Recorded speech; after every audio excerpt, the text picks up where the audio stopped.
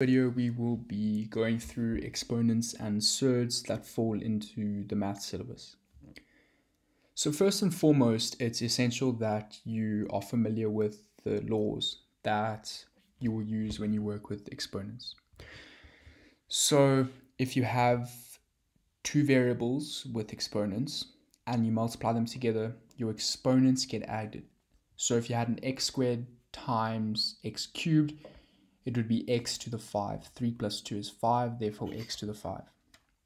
If you have two variables with exponents divided by each other, it's going to be your top variable, the exponent, minus your bottom variable's exponent. So say x cubed divided by x squared will be x, because 3 minus 2 is 1, and therefore x. If you have a variable with an exponent in a bracket raised to another exponent, it is the variable to an exponent of your first exponent times your second exponent. If you have a times b in a bracket raised to an exponent, you can distribute the exponent to each variable where it is a to the m times b to the m. In b, you must remember that a bracket of a plus b to the m will not be a to the m plus b to the m. It does not work like that, and it's an error that is made by many students, and yeah, just know that you cannot do that. Then it is also good to know some of the definitions. Well, you should know all of the definitions in order to be able to work through these easily and efficiently. So any variable raised to the power of 0 is 1, 100 to the 0 is 1, x to the 0 is 1. Anything to the negative exponent is 1 over the variable to the same exponent. So a to the negative 2 would be 1 over a squared. The root of a variable is simply the variable to the power of a half, and the mth root of a variable is simply the variable to 1 over m. So if you had the cube root of a, it would simply be a to the 1 over 3. If you have the mth root of a to the power of n, it's simply a to the exponent of your power over your root. So it would be a to the n over m. If you have a over b in a bracket to the negative m, you can simply flip the fraction in order to make it a positive exponent. Now that we've got the laws and the definitions out of the way, we move on to the simplification of expressions. So in an exam or test, you would be given something like this. And the first thing you should be seeing is we need to get it into the same basis so that we can work with it. Now, here it's quite easy. We can see we're going to be working with 2s and 3s, as 2 and 3 are factor of 6. So you can break this down into 2 and 3. So we leave the top because we're already in 2 and 3. We leave the first part, we're already in 3. However, this needs to be broken down. We would break it down into a bracket of 2 times 3 to the 4n. We then distribute the 4n to get 3 to the 4n times 2 to the 4n. Now we've got variables with exponents. We then go 2 to the 3n divided by 2 to the 4n. So we go 3n minus 4n, one of our laws, times 3 to the 3n plus 1 minus 4n minus 1, because there is an exponent of 1 on this 3. This is all exponent laws that you need to know. Simplify that, you get 2 to the negative n times 3 to the negative n, which is 1 over 2 to the n times 3 to the n, which is another exponent law. Negative, we simply go 1 over. If we look at something like this, where we've got exponents with the same base with exponents, and we've got a plus or minus, we need to know to factorize. We need to somehow get a common factor between the terms so that we can factorize. Now we can see it's going to be a 2 to the x, so we break this down into 2 to the x times 2. By our law, we now reverse the law, and we now take out a 2 to the x, leaving a 2 minus 1 for 1 here, over 2 to the x. These two cancel, and we get 2 minus 1, which is 1.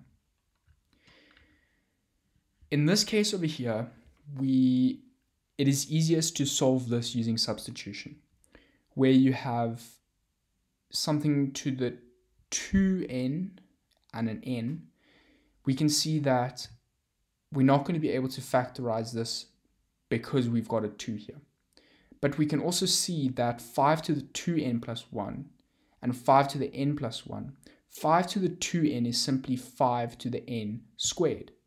So we can use substitution. We let 5 to the n equal k. We break this down into 5 to the 2n times 5, reversing our law, plus 5 to the n times 5, once again reversing the law here, over 5 to the 2n minus 1. But now we've said 5 to the n equals k. Well, if 5 to the n equals k, then 5 to the 2n will be 5k squared. Now we have 5 to the n, which we've said is k, times 5, so it's plus 5k. We've said 5 to the 2n is k squared, so it's over k squared minus 1. We factorize the top, factorize the bottom, and we get a cancellation of two terms. We're left with 5k over k minus 1. We then sub our 5n back in, so 5 times 5 to the n over 5 to the n minus 1, and we get 5 to the n plus 1 over 5 to the n minus 1. In the same way over here, we're going to use our laws. X minus y over x to the half minus y to the half. We know that x to the half is simply the root of x, and y to the half is simply the root of y. So we go x minus y over root x minus root y. We can factorize this into the product of two squares. So we then take the square root of that plus the square root of that times the square root minus the square root. We get a cancellation of these two terms, which leaves us with root x plus root y. Remember over here, the fact that we've got a minus and a minus indicates to us that we have to factorize. The only way you can factorize this is by splitting your top into these two factors. When we deal with exponential equations, we need to get both sides into the same base so that we can compare our exponents on either side. Over here, we can see we're going to be dealing with a base 3. So we convert this to a 3, taking a 2 up and multiplying through. We get 3 to the 4x plus 2. Over here, we know that this is actually 3 to the negative 3 by reversing our law. Once we've got the same bases, we can then compare the exponents. We now go 4x plus 2, this exponent over here, equals negative 3, this exponent over here. We can then solve for x, and we've solved for the x in this exponent. Over here, we do the same thing. However, we need to multiply this out to make it simpler. We go 5 to the x squared plus x equals 5 squared, breaking this down into a base of 5. We can then compare the exponents, x squared plus x from here equals 2 from here, and solve it as a simple quadratic equation. When we have pluses and minuses of different terms, we will have to factorize. As we can see here, we will have to take out a 3 to the x. It is the only common factor. So we do that, and we are left with 3 minus a third, which is equal to our constant. We can then go 3 to the x and divide this constant by this, and we get 9 root 3. 3 to the x is therefore 3 squared times 3 to the half.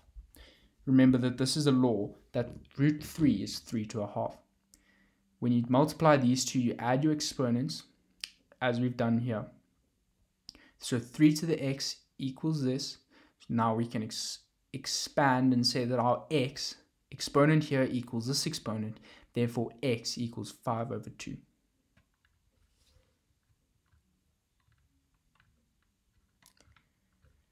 In the more complicated examples, we will have to use substitution.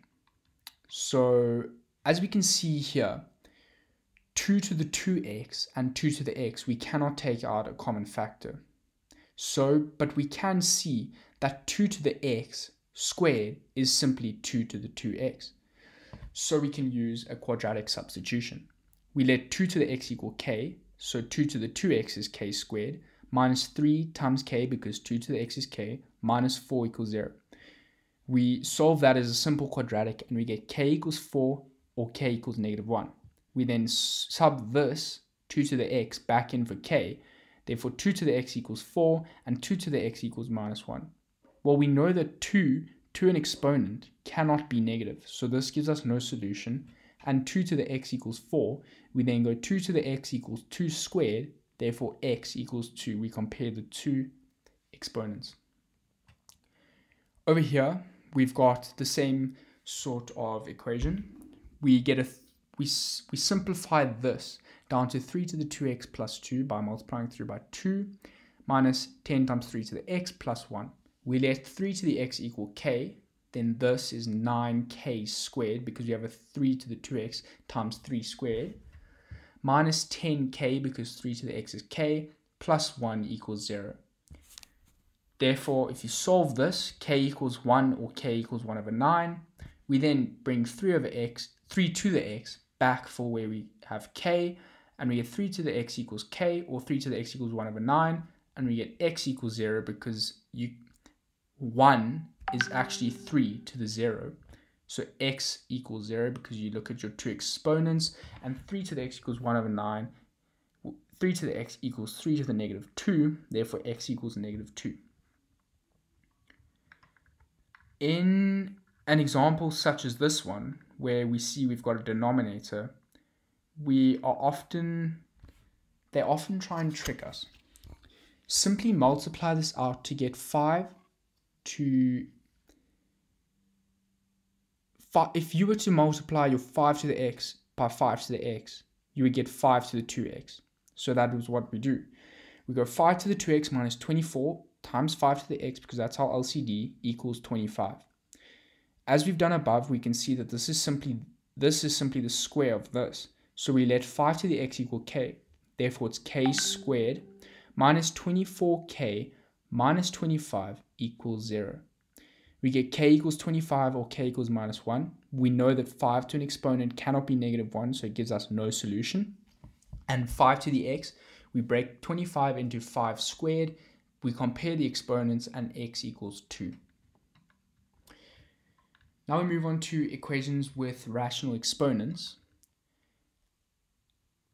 So we can see that in an equation such as this one, if we were to square x to the half in a bracket to the 2, we'd go a half times a 2 to work that out, and we'd get x. Therefore, we can see that x is simply the square of x to the half. You could look at it by saying x to the half is root x. Well, then x is the square of root x. Therefore, we let x to the half equal m. Then we say x is m squared, and x to the half is m, minus 6 equals 0. We simply solve this and we get m equals 3 or m equals -2. We sub x to the half back in here, and now we simply use our calculator to take the half root of 3 and the half root of -2, which is no solution because x to the half cannot be negative. In this case, x to the 3 over 2 equals 8. It's easier to take out a 3 and go x to the half to the 3 equals 8.